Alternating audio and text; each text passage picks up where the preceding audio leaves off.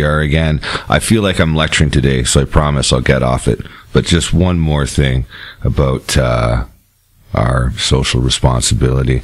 Look, a lot of people on Facebook have all gone and put the French flag, and some of them got clever and overlaid it on their avatars and this and that, which is fine. Hey, you want to pay homage to the situation, hats off to you. However, one user went and used the reasoning, I'm supporting, the dead, folks, and the families of the dead and the friends of the dead, what have you.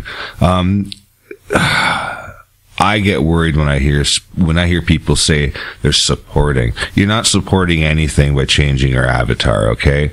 If you're sending the families $5, that's supporting. If you're petitioning against legislation that caused this in the first place, then you're supporting.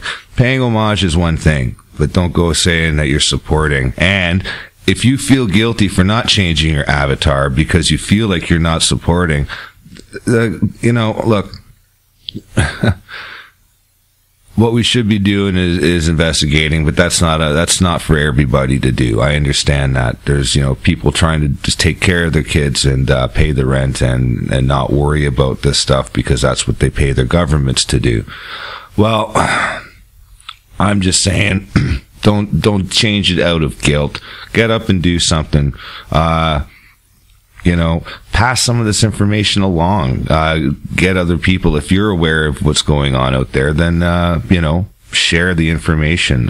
Get more eyes on it so that we can find out who perpetrated this in the first place and how they went about it so we can prevent it again down the road.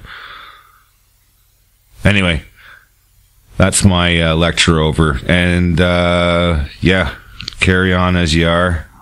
I'm not saying it's a bad thing to change your avatar. I'm just saying, at the end of the day, really all you're doing is proving that false flags work. And that's it. Peace. That sounds, yeah.